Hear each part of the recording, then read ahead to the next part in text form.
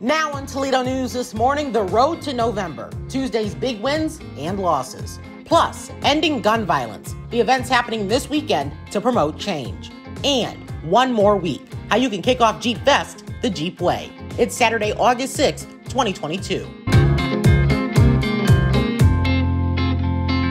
Good Saturday morning. My name is Jaden Jefferson, and welcome to Toledo News this morning. This is Toledo's fastest morning newscast, and we get you started with a check of your first forecast.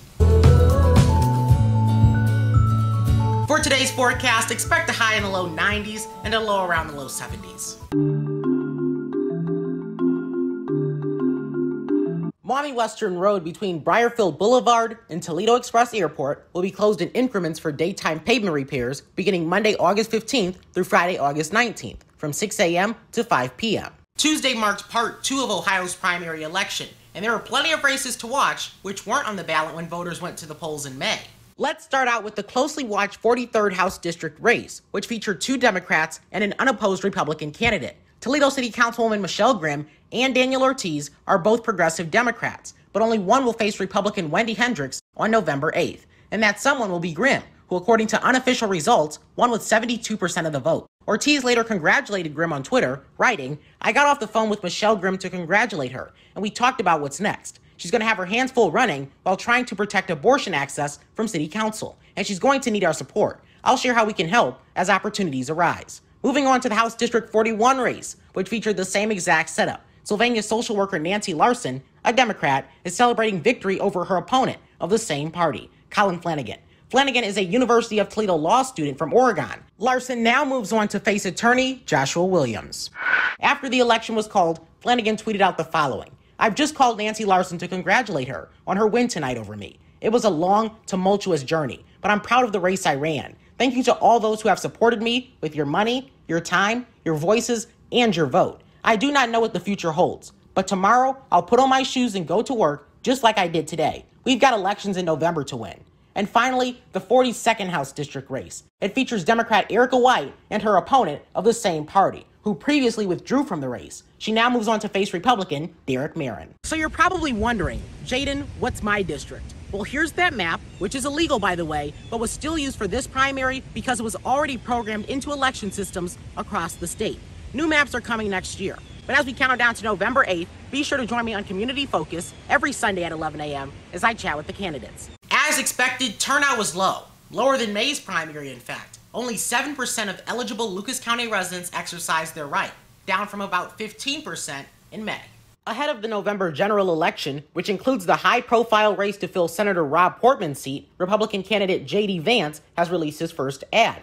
This is after months of heavy advertising by his Democratic opponent, Congressman Tim Ryan of Youngstown. Happening today, volunteers will be gathering in East Toledo to help revitalize one of the many neighborhoods in our community. Maumee Valley Habitat for Humanity's Rock the Block is an annual event where volunteers complete beautification projects and light home exterior repairs, such as painting, washing windows and siding, landscaping, and trash pickup. The group, which should consist of around 60 to 80 people, will check in at 8:30 a.m. in Navarre Park. A short program will follow at 9 a.m. Then, from 12:30 p.m. to 3 p.m., a community celebration will be held. Available will be community resources, free food, and even entertainment. All are welcome to attend. Also happening today, the Brianna Banner Ladybug Society is hosting a motorcycle ride to end gun violence. It begins at 11:30 a.m. in Sleepy Hollow Park and ends at the Frederick Douglass Center, where speakers, vendors, and live entertainment will be present. Continuing coverage now of the community's efforts to reduce gun violence. Happening this Sunday in front of One Government Center at 5 p.m., the ministry Acts to Fellowship will be hosting a prayer service. All are invited to attend. As public servant, you have the ultimate sacrifice. Can you believe that it has been 2 years since Toledo police officer Anthony Dia was killed in the line of duty at the Alexis Road Home Depot? Since then, his life has been honored with donation drives for causes that were close to his heart and events to bring light out of a dark time. But Tuesday, to serve as a reminder of Officer Dia's values and sacrifice, a stretch of Alexis Road in front of that Home Depot was renamed in his honor. Officer Anthony Dia Memorial Highway became a reality following the passage of House Bill 291, which was eventually signed into law by Governor Mike DeWine. The bill also includes a Memorial Highway designation for Officer Brandon Stalker, who was killed in the line of duty back on January 18th of 2021.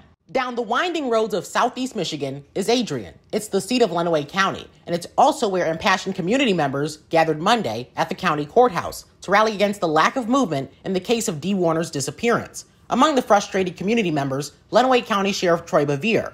Facing criticism, he came with news that has been long awaited. Last week on the 26th, I made an official request to Michigan State Police to become the lead agency.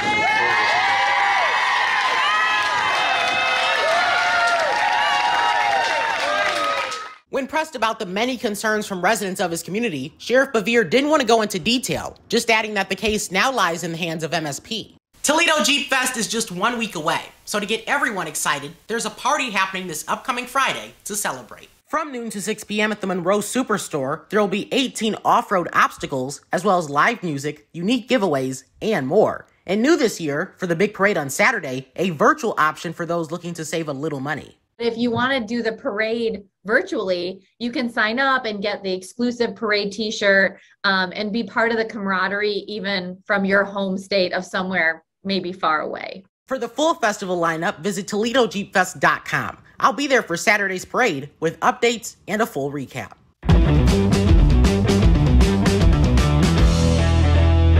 After a successful event last year, Toledo native Zaya Cook will be hosting her second annual basketball camp today. From 10 a.m. to 3 p.m. at Lourdes University, campers will have the opportunity to improve on their current skills and meet some special guests. Doors open at 9 a.m., with attendees having the opportunity to get a picture with Zaya, autographed t-shirt, and even a souvenir. Lunch will also be served. To sign up, visit this story at jadenreports.medium.com. The cost is $100 per camper. And that's Saturday's news. Have a wonderful weekend.